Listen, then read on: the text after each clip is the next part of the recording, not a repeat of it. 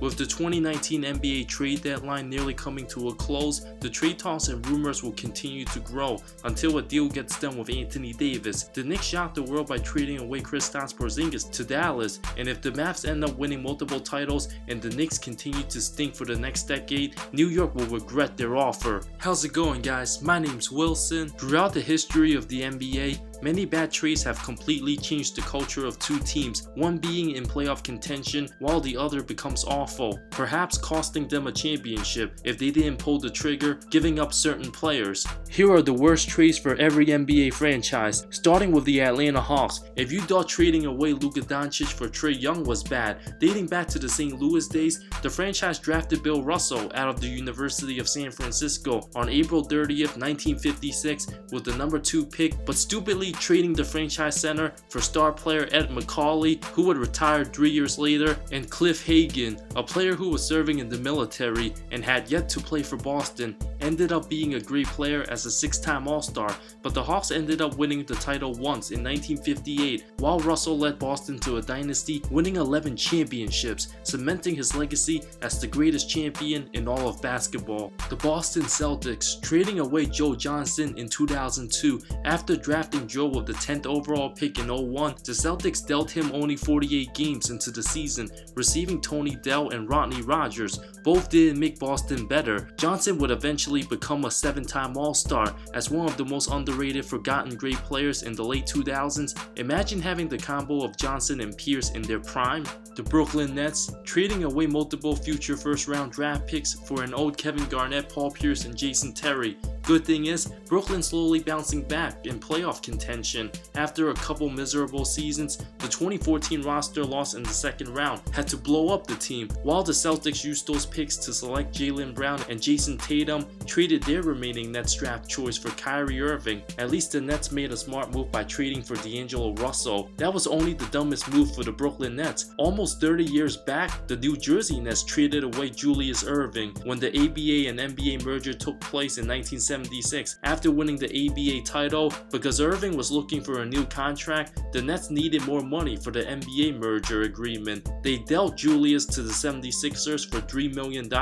Irving later became a Philly icon, winning an MVP, making 4 finals, and a championship the city will always cherish. The Charlotte Hornets, obviously trading away Kobe Bryant to the Lakers for Vlade Divac, where Hornets fans will always feel the pain when they think of Kobe. Despite Bryant not wanting to play in Charlotte, the team could have at least tried to keep him. While Kobe became the best player in the 2000s, won 5 titles with Los Angeles, the Charlotte franchise still hasn't even made a conference finals appearance. The Chicago Bulls, trading away LaMarcus Aldridge for Tyrese Thomas. LA was actually drafted by the Bulls with the 2nd overall pick in 2006, but they traded him to the Blazers for the rights to fellow rookie Tyrese Thomas. 13 years later, Aldridge is still an all-star player, while Thomas became a huge bust and hasn't played in the NBA in over 4 years. The Cleveland Cavaliers, back in 1980, the Cavs and Lakers made a deal to trade Butch Lee and a 1982 first-round pick to LA, where James Worthy became the 82 pick the Lakers received, taken 1st overall. After Cleveland ended up with the worst record in 82, LA was coming off a championship, where Big Game James helped Magic and Kareem win 3 more titles, won Finals MVP in 88. The 2 guys traded to Cleveland were both out of the league before Worthy even put on a Lakers uniform.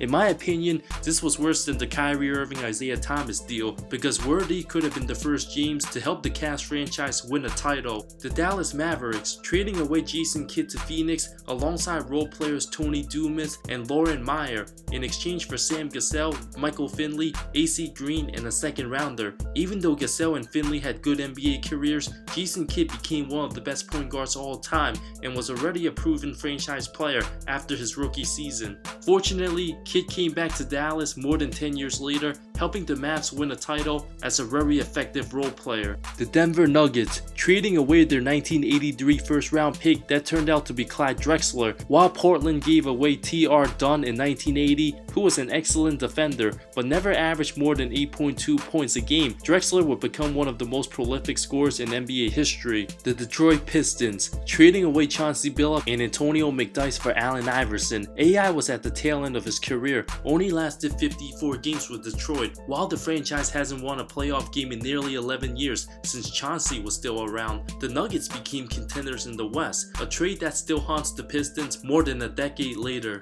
The Golden State Warriors, trading away Wilt Chamberlain in 1965, where they were still the San Francisco Warriors at the time, at the very peak of his career, for Connie Dirk King, Paul Newman, and Lee Schaffer, guys nobody today ever heard of, and $150,000 in cash, with the team having financial issues, arguably the most lopsided deal in NBA history. Not to mention the franchise also traded Robert Parrish in 1980 and the 3rd overall pick in Kevin McHale to the Celtics for their draft picks, which turned out to be Joe Barry Carroll and Ricky Brown. Boston went on to win 3 titles in 6 years, while Golden State didn't even make the playoffs in any of the Celtics title years in the 80s. The Houston Rockets, trading away Moses Malone to the Sixers for Caldwell Jones and the draft rights to Rodney McCray. Moses won the title the following season with the Sixers and continued to dominate throughout the 80s. The Indiana Pacers, trading Kawhi Leonard for George Hill. Imagine how amazing the duo of Leonard and Paul George could have been. Despite PG doing well with the Pacers, the team never got over the hump, while Leonard helped San Antonio win a title in 2014, winning Finals MVP at 22 years old. The Los Angeles Clippers, trading away Baron Davis and his remaining 2-year, over $28 million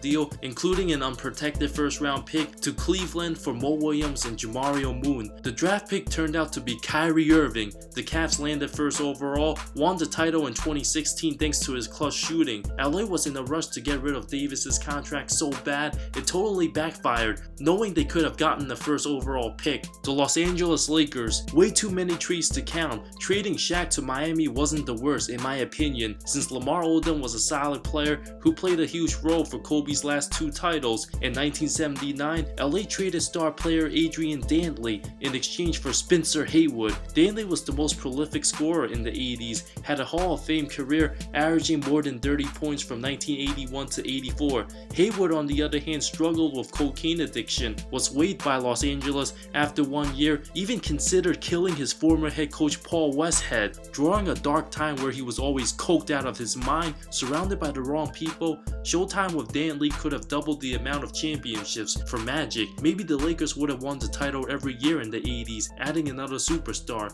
but we'll never know. The Memphis Grizzlies, trading away franchise player Pau Gasol in exchange for Kwame Brown, Javaris Crittenton, Aaron McKee, 2 picks, and the draft rights to Marc Gasol, who turned out to be an excellent player. But Memphis helped the Lakers franchise win 2 championships, couldn't even try to snatch Andrew Bynum or Lamar Odom, the steal of the 2000s. The Miami Heat, trading away Steve Smith in 1994, who was one of the most underrated shooting guards in the late 90s, in exchange for veteran Kevin Willis. Atlanta had a few solid seasons, with Smith as their best player, while Miami lacked another shooter to help them get over the hump in the playoffs. They could have used Smith to fully make them true contenders. The Milwaukee Bucks, trading away Kareem Abdul-Jabbar, the best player at the time in his very prime, also in the GOAT conversation. LA gave up Elmore Smith, Brian Winters, David Myers, and Junior Bridgman. Even though the Bucks already won a title with Kareem, the 7'2" center helped the Lakers win 5 titles, another lopsided trade where Kareem was still a superstar until the late 80s. The Bucks trading Dirk Nowitzki for Robert Traylor is also worth a mention. The Minnesota Timberwolves, a franchise that's known for making terrible decisions, the Wolves actually drafted Ray Allen, but immediately traded him to the Bucks for Stephon Marbury. Allen, who was teammates with KG in Boston, could have been teammates with him in Minnesota. The New Orleans Pelicans, trading away Buddy Hield for DeMarcus Cousins. The trade felt like a winner, but a couple years passed where Cousins tore his Achilles, left in free agency without getting anything in return, while Hield has turned into a great player in Sacramento. A terrible decision in getting Cousins in the first place, now leading Anthony Davis demanding a trade. The New York Knicks, trading for Eddie Curry, their 2006 first-round pick, 2 second-round picks to the Bulls, and the right to switch with the Knicks first-round pick in 2007. The 2 first-rounders turned out to be LaMarcus Aldridge and Joakim Noah. Before the trade, Curry was hospitalized with an irregular heartbeat and refused to take a test that would determine if he should ever play basketball or not. Had plenty of off-the-court and health issues, where the Knicks became the laughingstock of the NBA after the Ewing era.